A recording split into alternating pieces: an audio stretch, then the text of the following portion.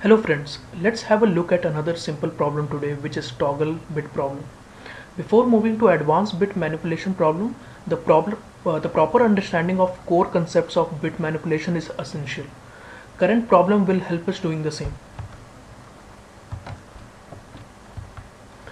So let's look at the problem statement. So given a number n, we have to toggle all the bits to the right of the most significant bit, MSB, including MSB also, in the binary representation of the number.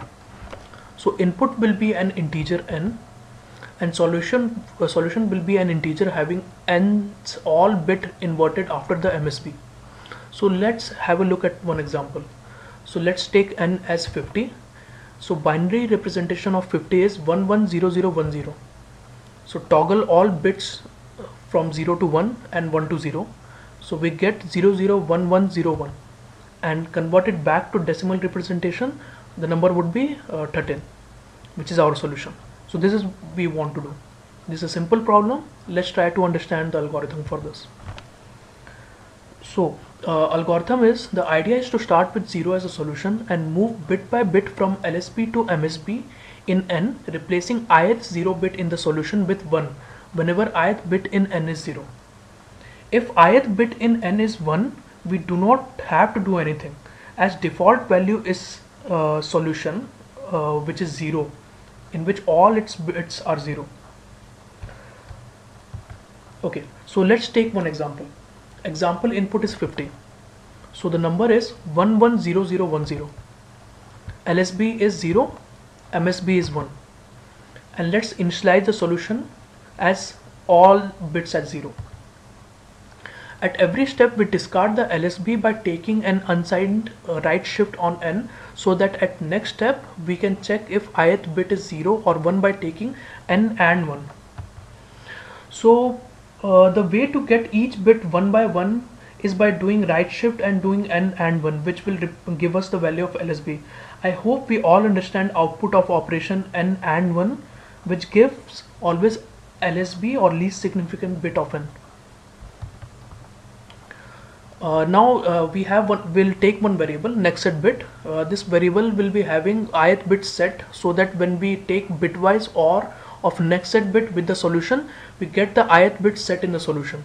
So basically whenever we want to set the ith bit, we will be making use of next set bit there. We'll be doing an OR of next set bit with our solution. So let's start.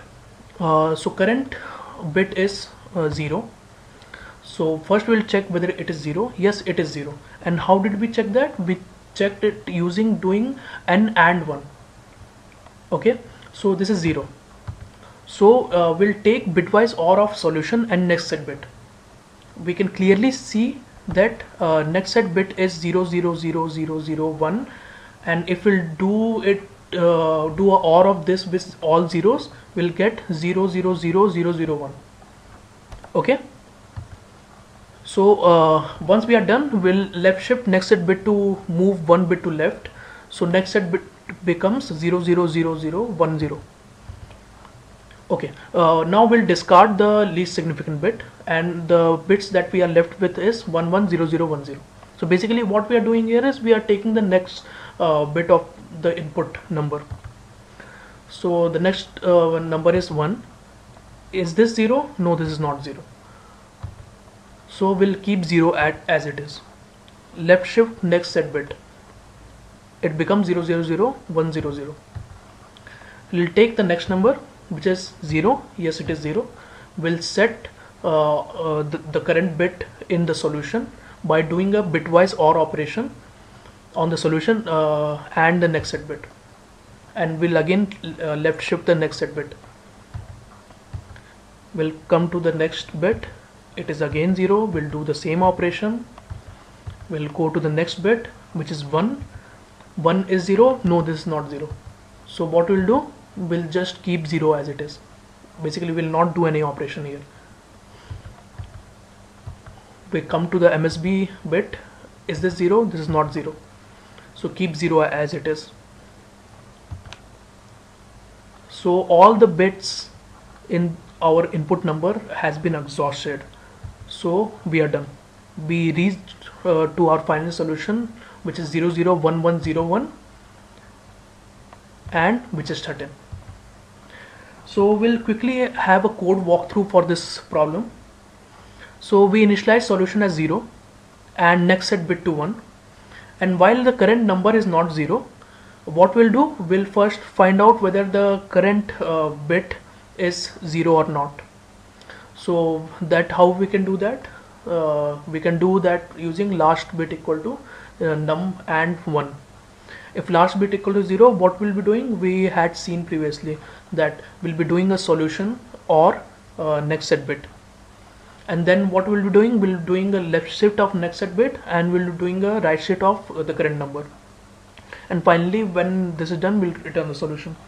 Interesting thing here is that we are doing unsigned right shift denoted by 3 arrows to the right here.